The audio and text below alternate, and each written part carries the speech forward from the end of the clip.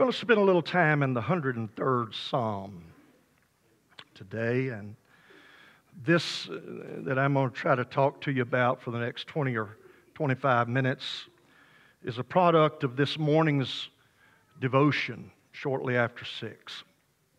I usually know what I'm going to preach, and I did know what I was going to preach if nothing else appeared, but the 103rd Psalm, to put it in context, it's a psalm written by David, and it was likely written when David was rather old, because he references the experiences and he writes of them as though they are multiple. So it's not something that just happened over a moment or two. It's not when he's a teenager. It's not when he's in his 20s. But this probably was written not long before David died. 103rd Psalm, the first, and we'll just work through it expositionally here for a moment. And David begins this way, and this is called a psalm of praise. He says, "Bless the Lord, O my soul, and all that is within me." Now, David is talking to himself. This is a personal conversation. Bless the Lord, O my soul, and all that is within me. Bless His holy name. Now, if David had known a name, he would have said, "Bless," and he would have called the name. But David did not know that name. But he did know that it was going to be a holy or set apart or distinct name. You know something that King David didn't know. You have a name to bless. "Thou shalt call his name Jesus, for he shall save his people from their sins." And the second message of the New Testament church prompted Simon Peter to speak to elders and tell them, "Neither is there salvation in any other, for there is none other name under heaven given among men whereby we must be saved." I'm glad I know that name, but I want to do what David said. I want to bless His holy name. Praise God. And so when I read that, I read the Bible questioning, because my immediate question is, how can a man bless the Lord? You see, if you brought me fruit from your orchard, you will have blessed me. But the Lord is not going to be benefited by your plums and pears and peaches. So how do we bless the Lord? And the word literally means to come to Him with a mental and emotional and spiritual posture. And it can be an actual physical posture. And what it means is to have this attitude of kneeling before the Lord.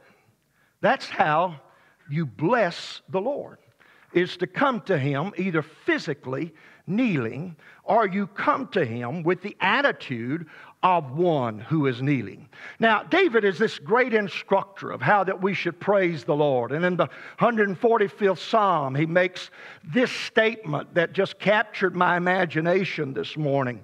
He said, "All thy works praise thee." Pastor was talking about praise a little bit earlier. The word praise means to take action with an opened hand. It is the lifting of the hands. It is the clapping of the hands. It is the playing of stringed instruments and cymbals and drums and organs. It is praising Him with our hands. "And all thy works shall praise thee, O Lord, and thy saints shall bless thee." Lord, your works, everything that is produced by your activity, all that was ever made, the stars in the heaven, the sun and the moon, the colorful leaves that will soon be on the autumn trees, the geese I heard honking as they headed south yesterday, the bluebirds and the robins and the owls and the eagles, and the Grand Canyon and the Dry Sock River, and these gorgeous Ozark Mountains, all of these have resulted from your activity. And Lord, all of thy works, they praise thee. It is as though their hands are lifted and they are giving praise to God Almighty. Hallelujah. Because all of your works praise you. It's like their hands are lifted. It's like that they're clapping to the Lord because they are a praise to Him. As you leave the property today, why don't you pick out a tree? Or when you get home, pick out a tree. And through the week, begin to think about all that that tree's doing. The leaves begin to fall. I saw one coming down this morning, and it was one of those that was helicoptering down to take it a long way from the tree as the wind blew. And I was just, it's an amazing, all of thy works, they bless you. Everything that is part of your activity, it is as though their hands are lifted. It is as though they are clapping their hands.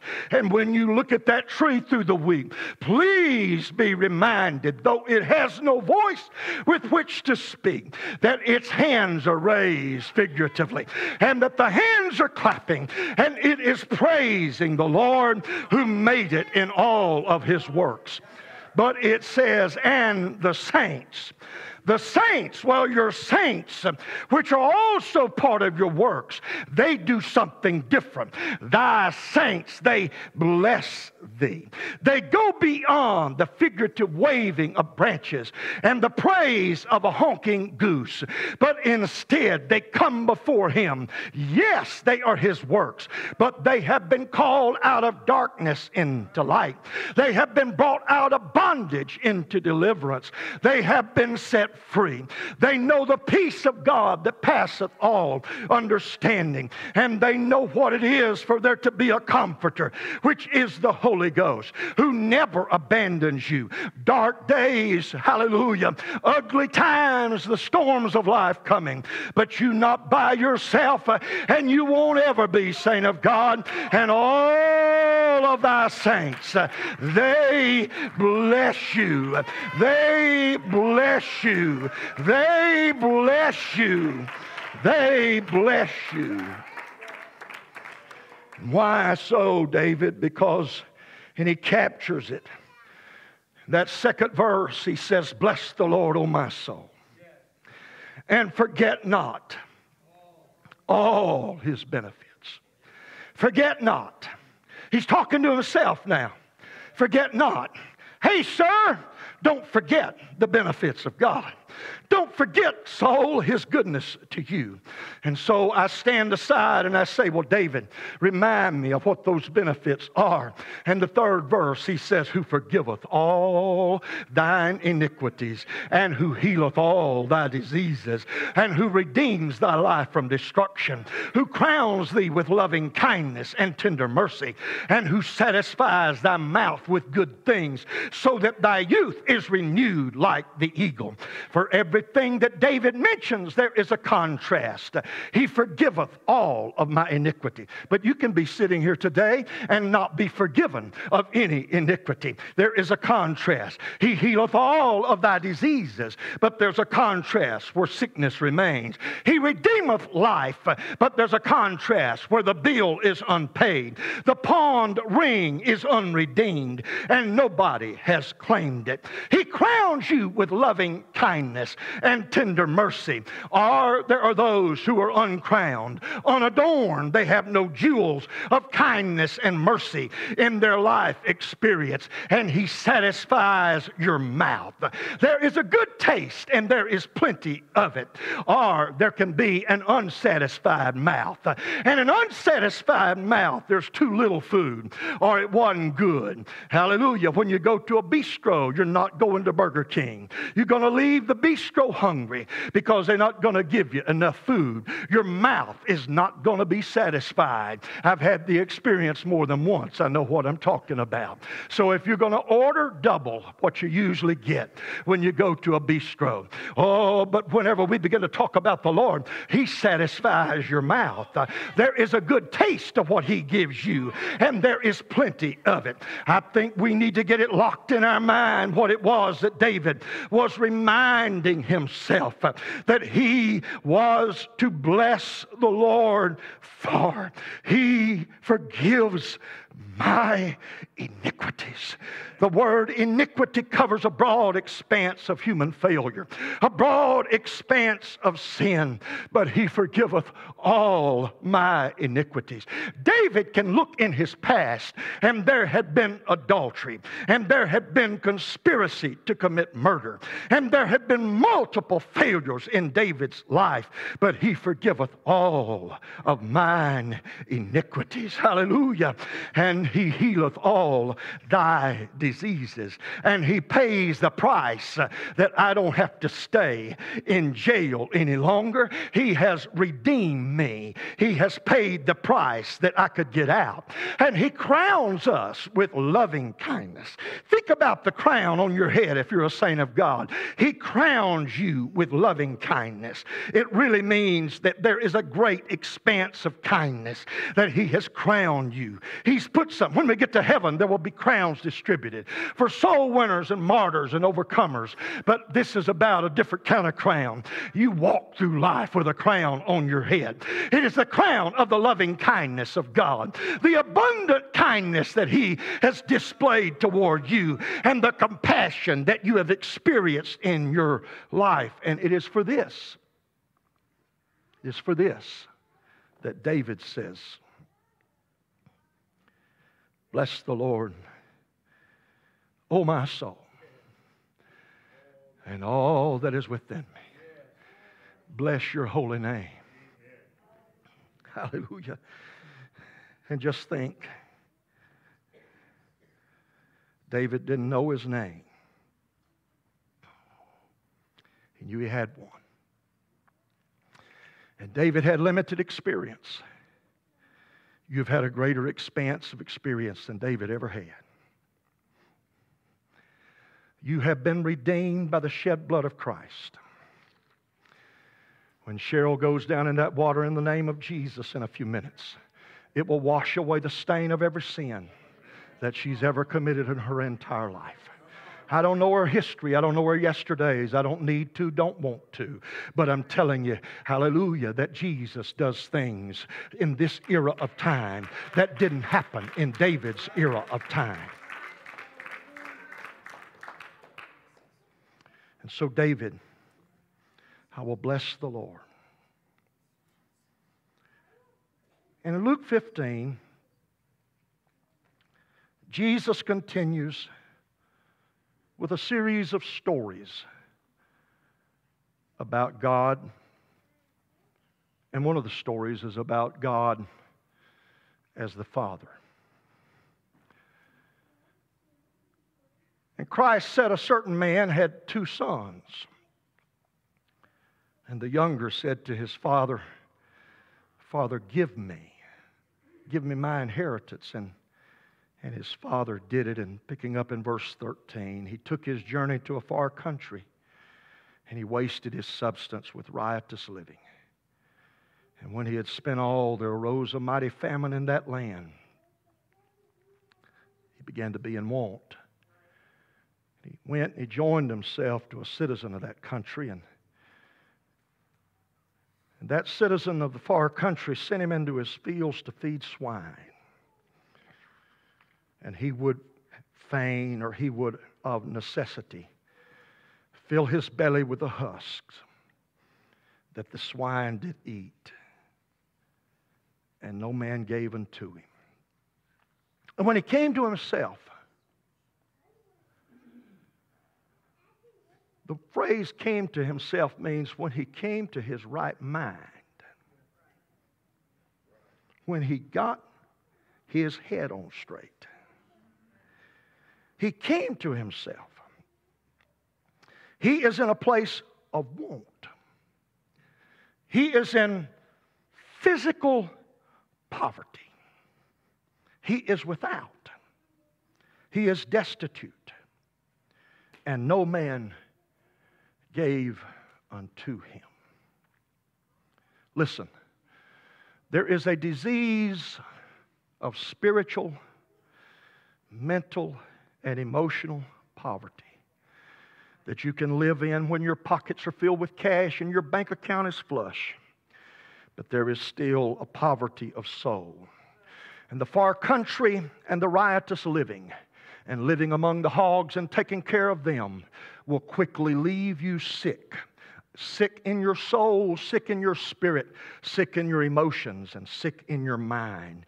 And that man in that condition, the poverty of life, he said to himself, I will arise and go to my father, and I will say to him, Father, I have sinned against heaven and before thee. I'm not worthy to be called thy son. Make me one of thy hired servants. And he arose and came to his father. But when he was yet a great way off, his father saw him, had compassion, and ran, fell on his neck and kissed him. The story is about God the Father.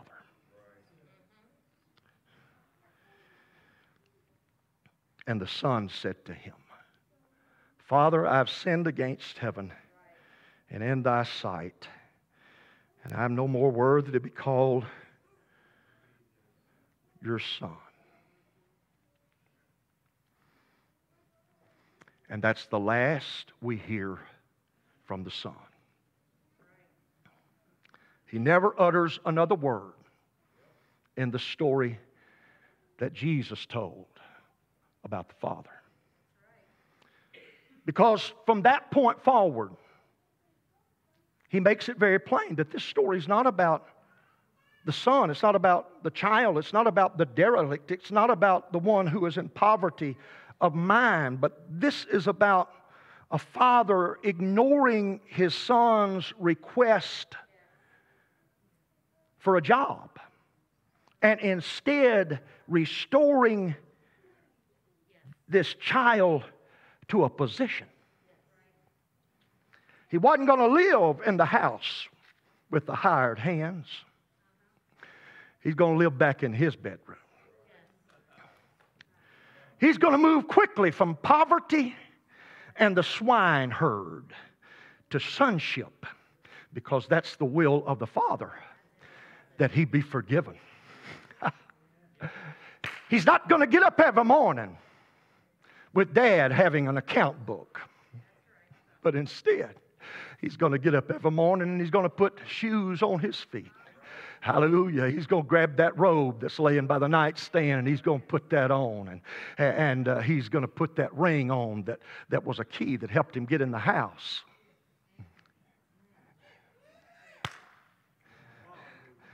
Somebody asks, he's going to say, I belong here. Oh, but didn't you take all that you were given and waste it? Didn't you come home with the smell of the swine upon you?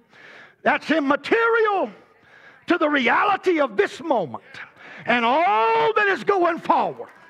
What you have been and what you spent and what you wasted in riotous living is inconsequential to what your today and to what your tomorrow is going to be for God. Hallelujah.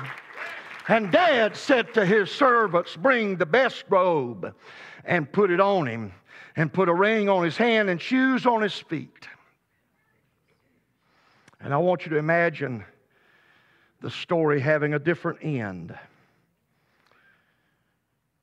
Let's rewrite history for a moment. The son comes with that statement, Father, I've sinned against heaven and in your sight, and I'm no more worthy to be called your son. And the dad looks at him and says, that's exactly right, bud. And with harsh, hard eyes, he says, how dare you come back around here? You have a lot of guts, boy, showing up at this house. Where you been all this time? And I can tell it hadn't gone well. You stink. Why don't you just keep a rolling? And wherever you came from, you get right on back there. Hallelujah. But that's not the way Jesus wants you to see Him. Instead, there is a redeeming of that son from the potential destruction if he went back to the swine herd and went back to the farmer. Instead, he's going to have a robe on his shoulders, and he's going to have a ring on his fingers, and he's going to have shoes on his feet. Hallelujah. And Dad is going to give him every reason to understand that this is where I belong. Somebody needs to listen to me. You got something whispering in your ear just now, and it's been there for several days. I don't have any right. I don't belong. What am I doing even thinking about giving my life over to Christ? What am I thinking about dedicating myself to Him? I've wasted so much of my life. I've wasted gifts and talents, and I've wasted ability. But could you hear it from this preacher who does not know your story? Could you hear it today that all of that does not matter? He wants you to become not just a servant, not just an occasional visitor, not just somebody that shows up at Christmas time. He wants you to be a son in the Father's house.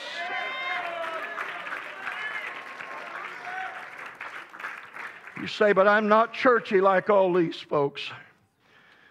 I know some of them. They smell, they stunk. Some were filthy with perverseness of life.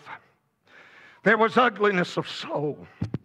If you could know their stories, if you could listen to what's taken place in their lives, I can assure you that you would feel like that you belong here, because they've been right where you've been, and they've gone right through what you're going through. And the Father has said, you belong here. You belong here. You belong here. You belong here. And bring here the fatted calf and kill it. Let us eat and be merry. The fatted calf became food for the mouth. Good food and plenty of it. A belly that had once been empty and later filled with the husk that the swine ate regularly. That belly is now filled with a fatted calf. Husks that were only fit for hogs and for starving wanderers to eat is no longer the boy's reality. And why does Dad say to his servants, do this? Because my son was dead and is alive again. He was lost and is found. And starting out in the middle of a thoroughfare on the way to the Father's house, they began to be merry. Didn't wait on the band to show up. They began to be merry. For this my son was dead and is alive again. He was lost and is found. From the time that boy said, I'm not worthy to be your son, the Father took over. And Dad commanded the servants. They brought what was required. And then they headed back home. And as you make that journey, and He walks with me, and He talks with me, and He tells me I am His own, and the joy we share as we tarry there, none other has ever known.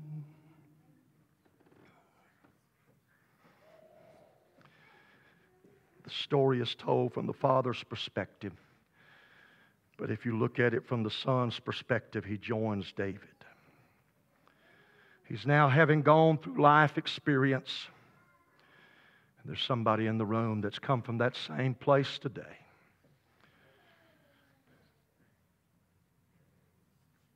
And you can join the Son and you can join David. Bless the Lord, O my soul, and all that is within me. I bow before His holy name. Bless the Lord, O my soul, and I'll not forget your benefits. You've forgiven all of my iniquities, and you've healed my mental and emotional and spiritual and physical diseases. And you have paid the price, redeeming my life from destruction. And you've crowned me with loving kindness and tender mercy. And you have satisfied my mouth with good things. I've been forgiven. I've been healed. I've been redeemed. I've been crowned and I've been satisfied. That's David's testimony. It's the testimony of many who are in this room just now.